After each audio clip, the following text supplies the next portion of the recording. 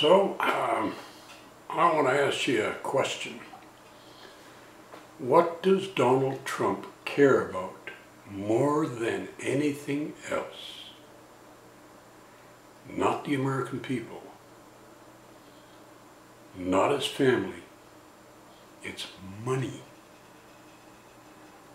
I think he's pushing so hard for the border wall that he has made some kind of a deal with the people that are going to build it.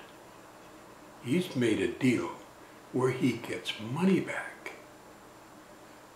My friend, the Trump Tower bandit, tells me that he heard from another person, who heard from another person, who heard from another person, that a sum of $300 million was the last bid by the concrete constructors. The people, he was pushing for concrete. They offered $300 million.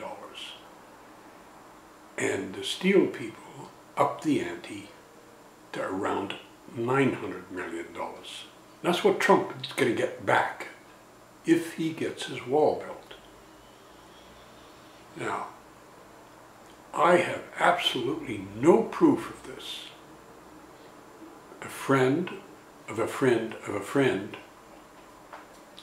maybe they're just slandering him. Maybe they're just going after him because they don't like him.